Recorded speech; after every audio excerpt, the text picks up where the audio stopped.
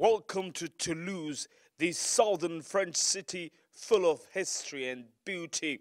But this is also where Airbus A350 XWB was born.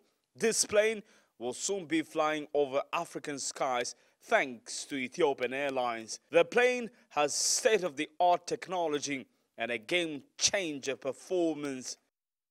We are now inside the Airbus A350 extra wide-body plane, and as you can see, it has humongous space and it's fitted with anything that can comfort passengers, including a bar.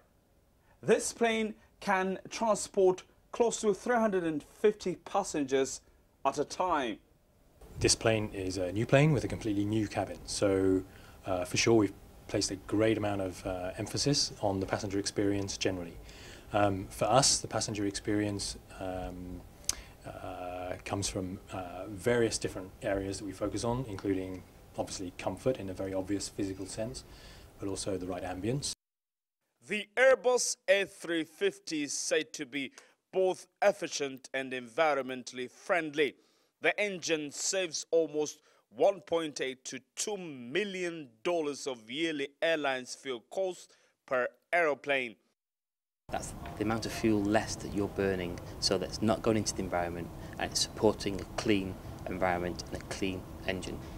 Now obviously with Rolls-Royce products we look to take that technology that we have in our current fleet, in our current best engine, and put that into our current fleet so that we can continue to help the environment.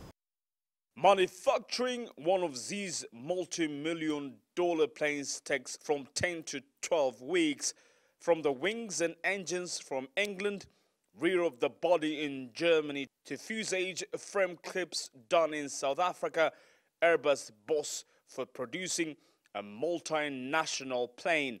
Most of the assembly works are, however, done here in France. Girum, Chala, CCTV, Toulouse, France.